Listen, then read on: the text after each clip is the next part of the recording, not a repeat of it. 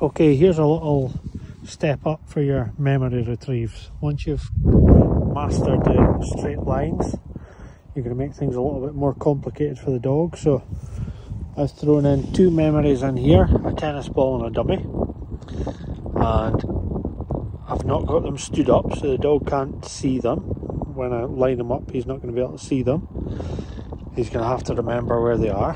And what I'm going to do here is I'm going to walk around the outside of this field up to the telegraph pole. So I'm in line with that. I'm going to walk around the outside and then I'm going to send him back on this diagonal line here. So there's no line for him. He's just going to have to trust to go where I'm pointing. He's also going to have to fight against the urge to go back the way that he came. And he's also going to have to take a straight line on the way back to me once he's picked the dummy. So we'll give it a go and show you how it goes. Okay, that's us up at the telegraph pole. Okay, up this track, along the bottom, up the track. The line I want him to take is a diagonal through the cover and into that corner there. Same on the way back is what we're looking for. We don't want him to take the path that we've came, and we don't want him to come back that way either. Right, let's give it a go. Yeah. I'm getting him lined up properly. Whole body, from nose to tail, pointing the direction I want him to go like an arrow. Alright, go back!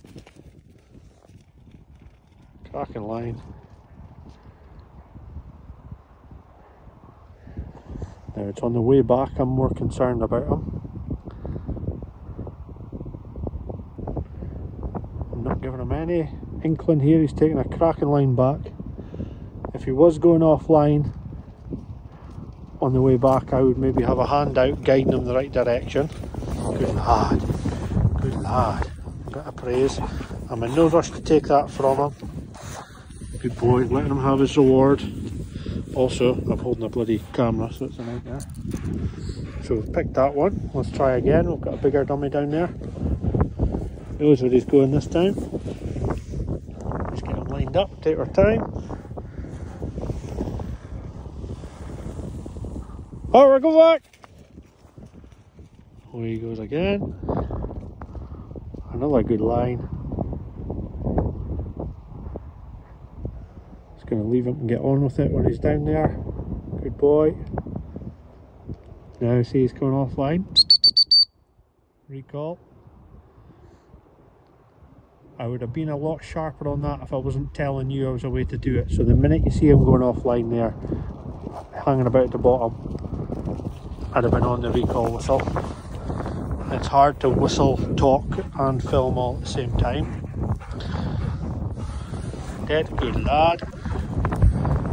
Still a good retrieve.